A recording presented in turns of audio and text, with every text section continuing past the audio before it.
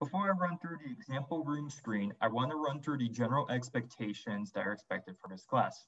First off, the screen should last about 45 seconds to 1 minute in duration.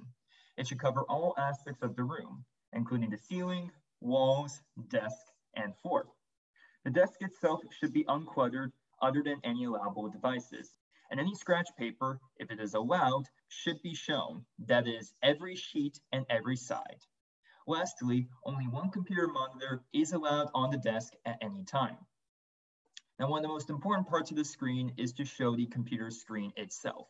I will be doing this through a detachable USB camera, but if you do not have that, the reflection from a personal mirror or a phone screen with a camera would work just as fine. This is to show that there are no notes or attachments on the computer screen during the exam. All right, I'll now run through the room screen tutorial.